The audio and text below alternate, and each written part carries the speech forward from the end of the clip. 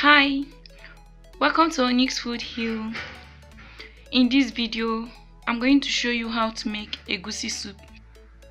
Please, at the end of this video, I will want you to subscribe to this channel. Egusi soup is very simple and easy to prepare, and here are few ingredients for preparing this. I have here assorted meat. I have here blended egusi. Egusi is also called melon. So this is melon seed, and also fish. Then I have bitter leaf, blended crayfish, onions, and one seasoning cube. So to make this soup, the first thing you do is to season your meat with onions, pepper, and some seasoning cubes, which I have already done. I seasoned it with 2 seasoning cubes, onions, pepper, and salt. I will start by cooking the meat first. Once the meat is cooked, I will also add the fish. This crayfish was blended together with pepper and a local ingredient called okpei. Okpei is made from locust beans. So let's continue. So after you have seasoned your meat, cook it on high heat. So I use goat meat and stockfish and beef hide. You can make your own choice of meat. Once you have placed the meat on heat, cover it and let it cook on a high heat. This might take about 45 minutes for the meat to get cooked. I cut the bitter leaf earlier on, so I'm going to soak it with cold water, but you can use warm water just to loosen it up.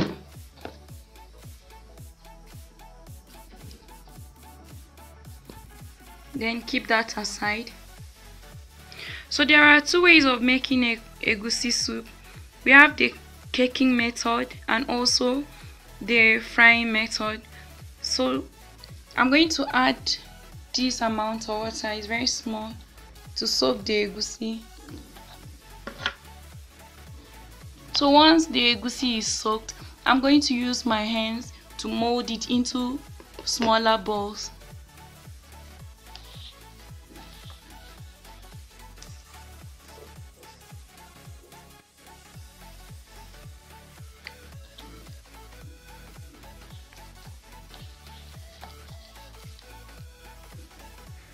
You can use a tablespoon to measure about 2 to 3 spoons of water into the egusi to soak it. So you have to be careful not to over soak it, even though it will become very watery. So this consistency is okay. I'll quickly mold the ground egusi into smaller balls into an empty bowl or an empty plate.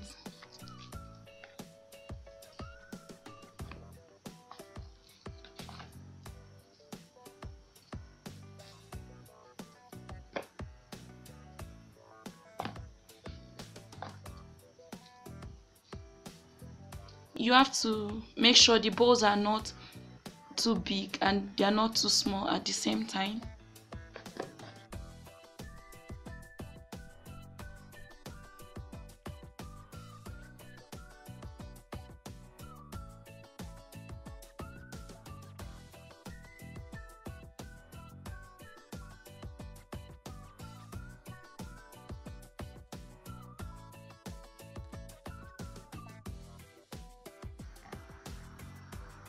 So once you are done, you will keep this aside. So for my measurement, I used pig milk container to measure this. 2 of the pig milk container to measure the ground egusi. You can measure to your own quantity depending on the size of soup you want to prepare. Once you are done, keep this aside.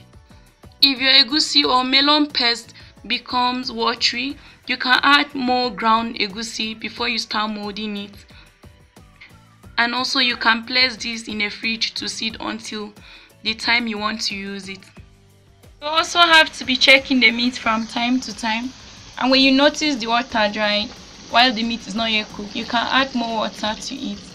I'm adding about 1 cup of water to it. After 30 minutes of cooking my meat, I'm going to add the fish into it and cook for 10 minutes.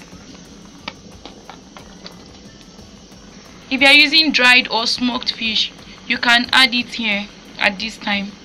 Once your meat is properly cooked, and the fish also, reduce the heat and transfer the meat into a bowl. Place an empty pot on heat. Allow the pot to become dry.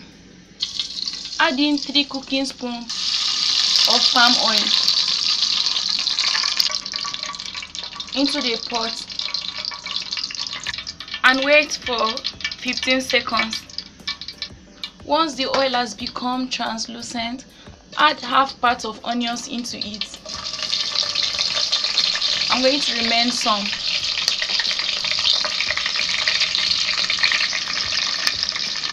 Bring in the egusi you've molded earlier on and drop them into the oil.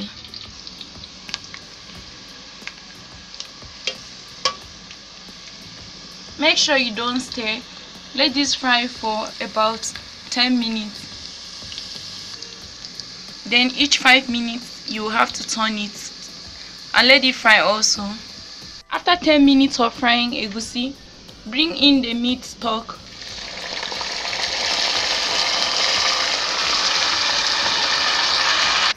And add to the contents. Let this simmer for 5 to 10 minutes on a medium heat. While it boils, some of the balls will dissolve in the pot, but not to worry, you will still have some remaining. After 10 minutes, add the remaining onions into the soup, crayfish and pepper, including the local ingredients, and 1 seasoning cube. Remember, you've already seasoned your meat, so you may not need salt anymore, but you can still test for salt.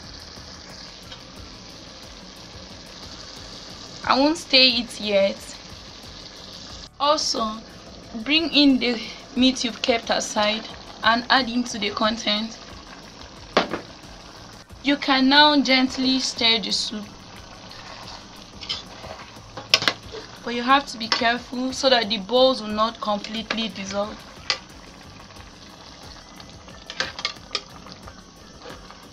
So many people enjoy egusi soup the caking method. They love to chew the balls.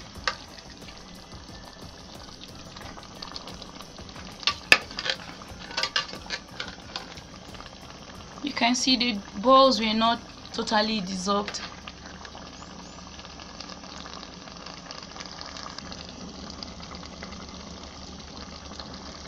After stirring, let this cook for about 5 to 10 minutes. If your soup is too thick, you can add a little water to it. What makes this soup very delicious is the fact that I added crayfish, including the traditional ingredients, that's okpei. Okpei is made from locust beans. I've said that before. And also the addition of rich meat stock. So feel free to use any type of meat for this soup.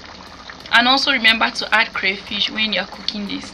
Squeeze out liquid from the bitter leaf you've soaked and kept. Once 10 minutes have reached, add the bitter leaf into it. Don't add it in one place, just spread it over the soup. Bitter leaf has a sweet and bitter taste. It contributes also to the sweetness of this soup. You can use fluted pumpkin in place of waterleaf, and also you can use spinach if you want. So after adding the bitter leaf, you can stir the soup gently.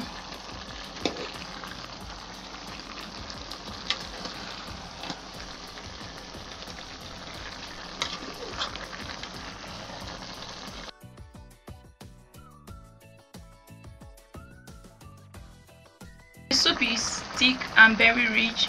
If you are the type that love much vegetable, you can increase the quantity of bitter leaf or pumpkin leaf you add to the soup. Once the leaf is added, you will leave this to cook for 2 minutes before bringing it off. Come back to the soup, stir, and also test for salt. If you're okay with the taste, you can now put off heat and serve your egusi soup. Egusi soup is ready. You can enjoy this with eba, semolina, or with pounded yam. Thanks for watching this video. It was nice having you around. Please remember to subscribe to this channel so that when next I post a video, you'll be notified. Bye.